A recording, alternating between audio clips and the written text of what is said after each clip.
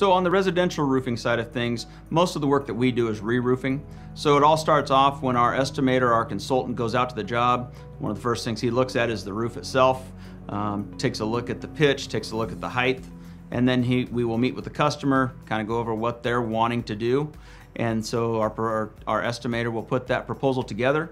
As part of that proposal, he takes into account the time it's going to take to set up the safety lines, set up fall protection, tie-off points, whether we need to set up protection for the public, if it's a residential apartment complex, something like that, and you've got multiple tenants, then we will set up safety perimeters for the ground so that the public can't walk into those areas where debris is getting thrown. But then most importantly is when we set up for the crew, when the crew goes up on the roof and they set up their fall protection, putting those tie-off points.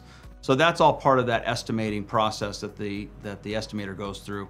And then when we get to the job, to start the job, we will go over that same review again with the crew to make sure they know this is where we want the tie-off points, this is where you need to be a little bit more careful with the public. This is the customer's driveway. We want to make sure their cars get pulled out so that we don't have any chance of hitting anything there.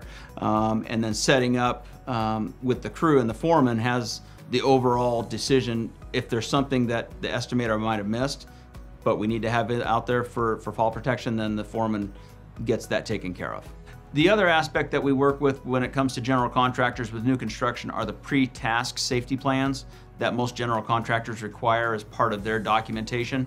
So before we start the job, we fill out what our safety plans are, and then the general contractor has a copy of that in his files. In that pre-task safety plan included typically is the fall protection methods that we're going to be using. They also review extension cords, power tools, anything that gets plugged in, having a weekly check of those. And so the pre-task plan, it can include as much as even parking, where you're going to park your vehicles. Pre-task plans typically include your HAZCOM, your data sheets for the materials that you're going to have on the roof, where that folder is going to be located at, or where that information is going to be located. So that is all part of that pre-task safety plan.